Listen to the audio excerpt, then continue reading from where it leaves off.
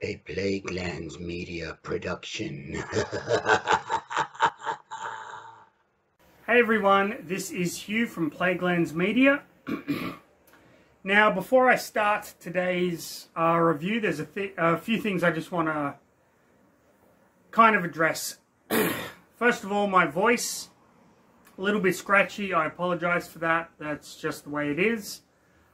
You might hear some noises from outside, mainly kind of car noises. That's just because it is stinking hot here.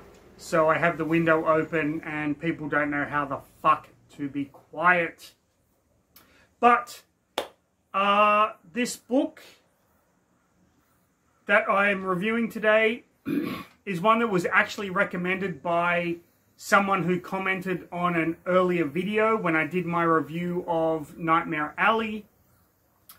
I got a comment from a watcher called Emmerich Inquisitor, I hope I'm getting that name right, who kind of recommended The Circus of Dr. Lowe by Charles G. Finney. Now, I've had this book for quite some time, just didn't get around to reading it. And then a friend of the channel, she knows who she is, when I gave her some suggestions on what I should review next, this was the one that she picked. So this is the one that I am reviewing today. Now, a few things before I begin. This book really fucking pissed me off. But it pissed me off for a very particular reason. It's that books like this should be taught in schools, should be taught at universities, and because of the language that is used in this book, it's probably never, there we go, going to be taught. You know what? I'm just going to pause it here very briefly and go and shut that fucking window. Okay, I'm back, and that should be better. I just wish the whole fucking world would shut the fuck up for a minute, but that is not to be. Okay. Books like this should be taught, but they're not going to be taught because the language used is outdated and there are terms in this book that people today are going to find offensive, and that is a given, but you have to understand that this book was written in 1935 and the terms that are used and the, dare I say it, slurs that are used in this book are a product of the time. It really fucking shits me to tears that people can't get past the fact that books that were written decades ago, oh, we can't read them now, or you shouldn't read them now, or you can't teach them now because they contain things that are socially unacceptable. I mean, for fuck's sake, people, grow the fuck up. Oh, we can't watch Gone with the Wind anymore because of the race issues. Disney has put a kibosh on Song of the South because people seemingly believe it promotes slavery, which it fucking doesn't. But there you go. There is a blackface issue with Brer Rabbit and the Tar Baby, but that's a whole kind of different thing. Are we supposed to just forget art for the sake of art because it's no longer fucking relevant in a society where people are too easily offended, or people don't understand that things have a fucking context? Literature has a context. I mean, for fuck's sake. Early Stephen King contains racial slurs. You're not trying to fucking cancel him. Oh, no, of course not, because he's Stephen King. But if it's a fucking author that few people have heard about that's talking about, I don't know, transgender issues or homosexuality or, fuck, even a child having same-sex parents, ooh, we've got to fucking be careful about that shit. No, I'm sorry. No, if you don't fucking like that, dislike this fucking video. I don't give a shit. People need to be understanding of the context of which literature is written, of the time that things are written. You cannot put today's moral and social values on something that was written in 1935. All right. I apologize for that rant, but I'm getting a little sick and tired of loading up the computer every morning and seeing news articles telling me what I can and cannot read because it's socially and morally acceptable or socially and morally unacceptable. I should be the judge of what I can and cannot read. I should be the judge of what I deem morally and socially acceptable and unacceptable. And if you don't like that, fucking go to a new video. I don't give a shit. That's my 2 cents. I'm talking about The Circus of Dr. Low. Yes, it's pronounced Low, not Lau. I got that wrong when I initially read it, but it will be cleared up. This was a book written by Charles G. Finney. This is a second edition printing. The first edition printing came with art. This second edition printing has that same art in there with a little explanation about the artist when it comes to reading the foreword and the introduction. Usually things that I do not do, but in the case of The Circus of Dr. Low, I did read the foreword and I did read the introduction, and both are very, very interesting. I am just going to give you my straight thoughts on this. Maybe a few spoilers, which I apologize for. Unavoidable. But let's just look at that. Let's just get straight in. Look, fucking can't even speak English. I'm so fucking choking on my own rage here. Let's just get straight into the next episode of...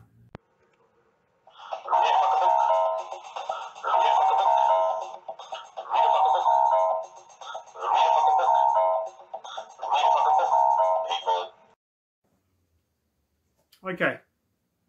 I've given myself time to calm down. Now, the first thing you have to understand about The Circus of Dr. Low is that it is a book outside of its time, in so much as there are racial slurs used in this novel, both against the circus owner Dr. Low, but also by a sea serpent who does decide to use the N-word when talking about a small child that he did devour. Make of that what you will. The character of Dr. Low is a very interesting one. As the circus owner, he comes off almost as a caricature of Asian people when he is talking to the people of the town that the circus is in, which is, and I'm probably pronouncing the name wrong, Abalone, Arizona. I could be pronouncing it wrong. I don't really care at this point. When he's talking to the people of the town, he's talking as a typical Asian man, and even the author has written R's as L's to kind of get the accent across. When he is giving his speeches about the various circus attractions, he talks like a normal person. It is very reminiscent of how we all thought of Yoda after watching Empire Strikes Back and Return of the Jedi, and then how we saw Yoda at the end of Episode 2, Attack of the Clones. Make of that what you will. Now, this book is very different to Nightmare Alley, in that Nightmare Alley was a more realistic portrayal of a typical circus, especially in the Depression era when this is set. This has realism in as far as the people of the town of Abalone, or Abalone. You know what, I'm just going to say Abalone from now on, and if it's wrong, you know, leave a comment in the description below. They are all portrayed as hardworking, out of luck, husbands, wives, children, Very, very realistic for what you would imagine a Depression-era town would be. And then you have the circus itself, which is absolutely fantastical. And I say that in as much as there are no regular circus attractions here. There are no elephants. There are no jugglers or clowns or anything like that. The circus attractions in the Circus of Dr. Lowe are all mythological creatures that he has captured and imprisoned in some way, although imprisoned is a very loose term, as only one of the attractions feels like they have been slighted by being captured by Dr. Lowe. This is a darkly comical novel. And I say that because the people of the town come to this circus not quite understanding what it is. They initially meet the circus as a parade coming through the town. There are only 3 attractions in the parade. A giant snake, a bear that many people believe is either, some people see it as a bear, some people see it as a man, and then there are arguments over whether the man is Russian or not. And finally, a green dog who seems to be made of plants. And the dog's wagon is driven by a satyr or a faun from Greek mythology. So people are initially skeptical of the circus itself, but everyone goes there anyway. And the novel is people's experiences with the various attractions, followed by the big top kind of circus thing, and that is pretty much the end of it. What makes this novel so unique, in my opinion, is that the people of the town see things that are mythological, that are strictly out of the imagination. They see things like, for example, a chimera, which is a part lion, part eagle, part dragon. And they just take these at face value.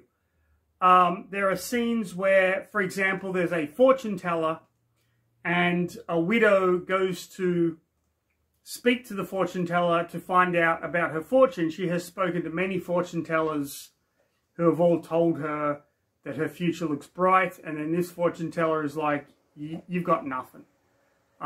It's darkly comical to have this woman be told that the plot of land she invested in has no oil. She's never going to meet a man. She's never going to have kids. Everything she does in her day-to-day routine, she's just going to continue doing. That's her future. And then when she leaves the tent and sees some friends that she knows, they say, oh, what did the fortune teller say? And she lies to them, oh, he says that the oil is looking up. It's absolutely hilarious, some of the interactions between the characters and the attractions. There's a Medusa that turns a woman to stone, and her husband is just like, okay, whatever, and then wheels the statue out of the tent.